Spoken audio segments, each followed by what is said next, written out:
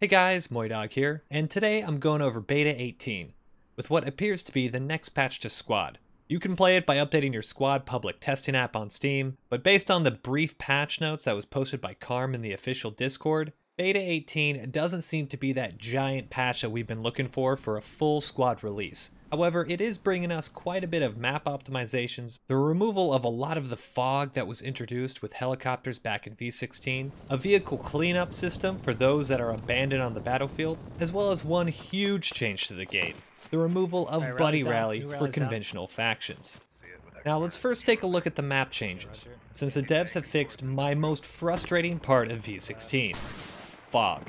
I mentioned this back in the V16 update video, but many of the maps have had a thick layer of fog applied to them in order to help with helicopter rendering and optimization. This has resulted in some maps, namely Talil Outskirts, having visibility reduced to about 800 meters.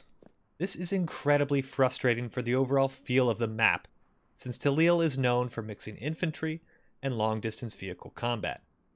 With the fog, vehicles would seemingly disappear. This has changed, for the most part. As you can see, fog as a whole has been greatly reduced. There is still some fog out in the distance, but visibility on Talil Outskirts has been improved from about 800 meters to well over 1500 meters.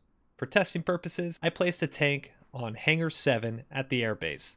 Although you can just barely make it out at over 1500 meters, you can definitely see the shading and outline of the tank if you're looking hard enough. Especially if you add in the fact that more often than not it might be firing shells, you'll see a bunch of dust and rounds kick off. This is a huge improvement back to the type of gameplay that Talil was known for, and I'm really excited to see that it's introduced into the game. Now when we add in a full 80-player server, some lag, a bunch of vehicles and explosions on the map, I'm not quite sure how these changes are actually going to be represented, but it's exciting to see it re-implemented anyway. I looked at a few maps with helicopters to try to compare the difference, but as you can see, I could really only see the difference in fog between Talil and Gorodok. Now, in addition to the fog change, Logar Valley has also had a complete terrain overhaul. The terrain looks great. I don't know if that will still convince me to play the map, but I've got to give it to him anyway. The next big change is the introduction of a vehicle cleanup system. This mechanic will cause vehicles to start burning after 20 minutes of being left abandoned, unused, and out of range of friendly spawns. Although we haven't gotten specifics on what the range of friendly spawns is exactly, I imagine it being within FOB or rally radius. For me, this is more controversial than the Buddy Rally change, as I'm of the opinion that if you do something stupid and lose a vehicle, you should have to work to get it back. However, if this is going to be implemented in part of the game, I do like that the countdown is 20 minutes. This seems like a long enough time to punish the team that lost their vehicle, while short enough to let them have another shot at using it at least once, as most games last roughly 45 minutes to an hour.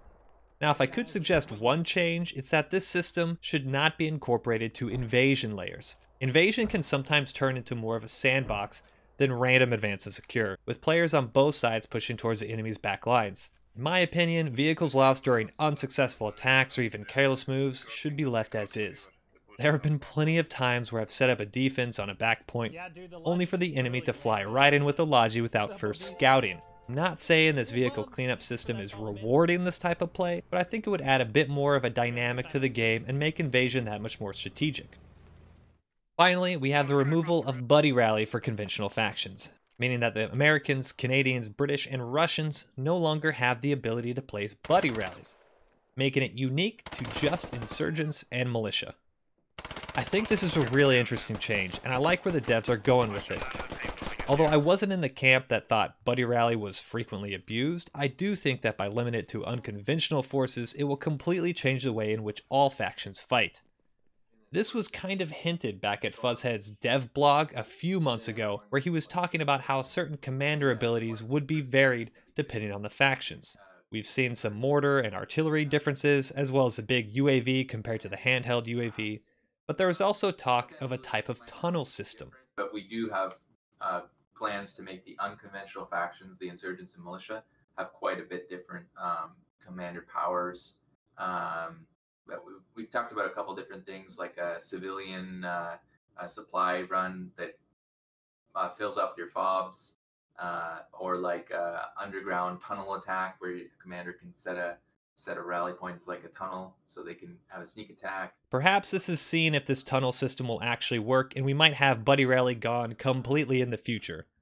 Either way, I'm liking the variety between the factions.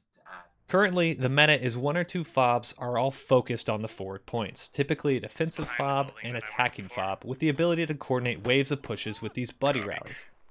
I expect the Beta 18 meta to evolve into one where more sparsely placed fobs are common, in order to create more team spawns for conventional forces. If we take an example of, let's say, Al-Basra Invasion, I'd expect games against the unconventional forces to no longer be complete stomps if the attackers get the first couple points in quick succession. Removing the ability for attackers to buddy rally will mean that taking out a fob could have huge implications. Poorly placed or undefended fobs could result in an entire enemy team having to reset from main, resulting in much more time for the defenders to reorganize and reset. I'm really interested in seeing how this mechanic plays out on a wide variety of maps, since 1 or 2 playtests is really not going to give us a good feel for it. Well, that's about it for Beta 18, or at least the current playtest patch as we have it now. I did notice a few things that I thought were different, such as the removal of the text at the bottom right of the map stating what layer the current map is, maybe a way to prevent people from preempting certain cap points, as well as a brand new skin for the Russian lodges and transports in certain map layers. If you liked the video, give it a thumbs up, subscribe for more squad content, and comment below your thoughts on the gameplay changes coming in the next update. But that's it for me. Peace.